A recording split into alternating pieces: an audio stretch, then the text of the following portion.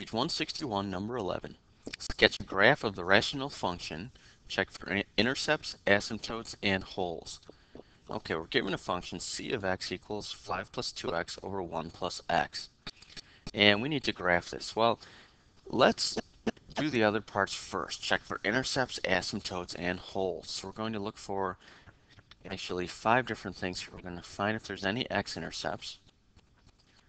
We're going to find if there's any y-intercepts. We're going to look for any vertical asymptotes and any horizontal asymptotes. And we're also going to see if there's any holes in this graph. Okay, so to find x-intercepts. Now an x-intercept means where the graph goes through the x-axis. Now think about all these points. These are points like 5, 0, negative 2, 0. It's always something common as 0. So what they all have in common is that the y value is equal to 0. Well, on this function, for the y value to equal 0, that means over here, this must equal 0. Well, the only way to make this equal 0 is if the numerator is equal to 0. So to find x-intercepts, we set the numerator equal to 0. So we say 5 plus 2x equals 0. And we solve that for x. Well, if we subtract 5, divide by 2, we get x equals, let's see here, subtract 5, divide by 2, we get x equals negative 5 over 2. Now really what we have there is a point. The point we have is negative 5 halves, comma 0. Meaning if we plug negative 5 halves in place of x, we'll get 0 for an answer. Okay, so that's our x-intercept. Y-intercepts. Now to find y-intercepts, think about that. That's these points right here. All these points are like 0, comma something. So in this case, our x value is 0. So to find your y-intercept, what we need to do is plug 0 in place of x. So if I do that, plugging 0 in place of x, I get 5 plus 2 times 0, so I get 5, over 1 plus 0, so I get 1. So if I plug 0 in place of x, again, this is a point, so plugging 0 in place of x, I get 0, comma, the value of y I get is 5 over 1, or 5. Okay, so we've got our x-intercept, our y-intercept. Let's move to our vertical asymptote. To find a vertical asymptote, these are values where our function cannot exist at all. So to find your vertical asymptote, what you do is you set your denominator equal to 0, and you solve for x. In this case, if we subtract 1 from both sides, we get x equals negative 1.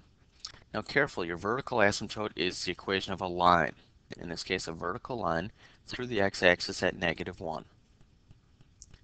Next, our horizontal asymptote. To find your horizontal asymptote, this is where we use some rules. We look at the greatest power of x in our numerator and in our denominator. Now the greatest power of x in our numerator is 1. Greatest power of x in our denominator is also 1.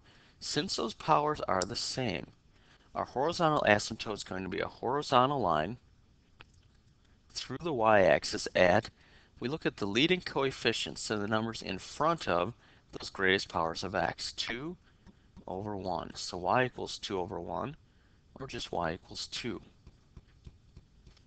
Okay, last thing we look for, the holes in our graph. So holes in your graph are any place where if you simplify this function and cancel out some term on top and bottom, where that term was on bottom, that's a hole. Well, since nothing can be canceled out, there are no holes in the graph, so I'm just going to write none. Okay, so let's graph what we know. First of all, the x-intercept is at negative 5 halves, comma 0, which is a point right about here. The y-intercept is at 0, comma 5. That's a point right about here.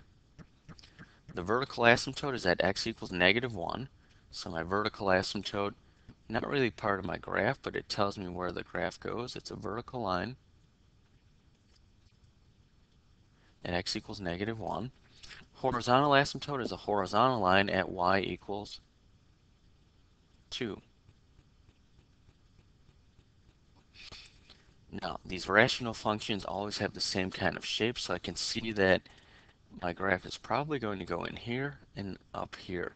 We can choose some x's, find some y's to verify this, but I'm pretty confident my graph will look something like this. I am going to verify this in just a bit using our graphing calculator.